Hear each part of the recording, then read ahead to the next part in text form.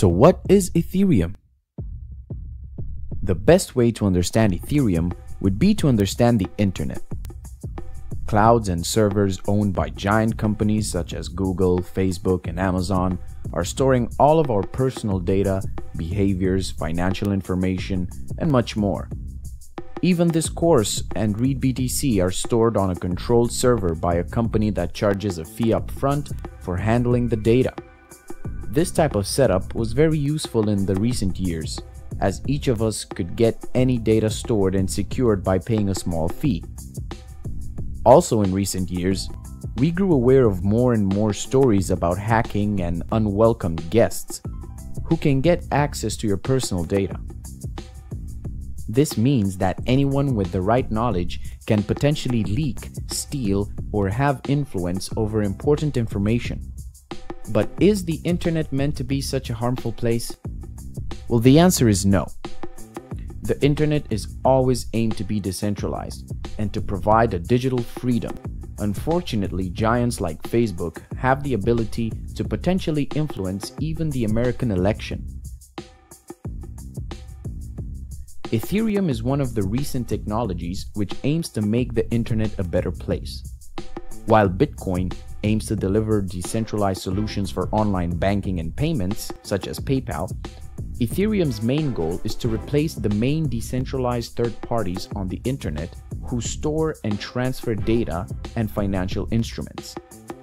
Ethereum has been around since late 2013, when Vitalik Buterin released his statement about the Ethereum white paper. Several months later, a few hackers followed and joined the venture. In 2014, Buterin hosted a crowd sale for Ethereum, raising $18 million in only 42 days, which was equivalent with 32,000 Bitcoins at the time. On July 30th, 2015, the first block of data, or Genesis, was created, and the Ethereum network was born. Mr. Buterin was a Bitcoin believer, and he was inspired by its success. He said he chose the name because it refers to the hypothetical invisible medium that permeates the universe and allows light to travel.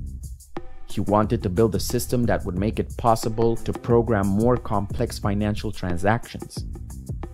The platform is used for the creation of decentralized applications, or dApps as they're referred to, using what are known as smart contracts. Smart contracts are bits of code that automatically execute an action after specific requirements and conditions have been met.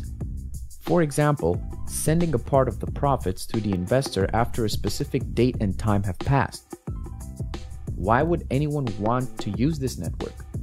Let's take an example of two companies who want to conduct a complex financial transaction, like settling an option.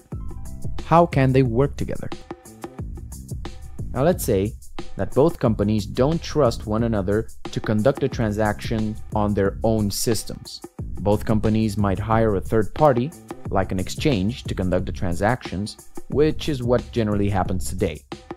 But what if you don't trust the third party 100%? Most of the time, they're still forced to pay the company fees. With Ethereum, they can conduct a transaction on a shared computer that allows them both to check the records, ideally saving on fees. Many banks are looking at how Ethereum could be used as a central operating system, replacing today's middlemen.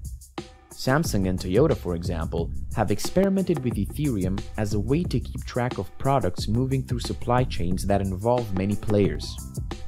Dozens of large companies around the world today are working to develop versions of the Ethereum software that are battle-tested enough to be used in the corporate setting.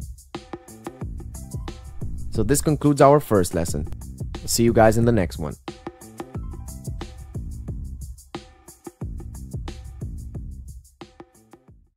If you're looking for personal guidance, become a member of ReadBTC's great community and step into the expert zone. This will allow you to have the skills of an expert at your fingertips. And it's only $49 a month. So what are you waiting for? Start learning today. Because earning depends on learning.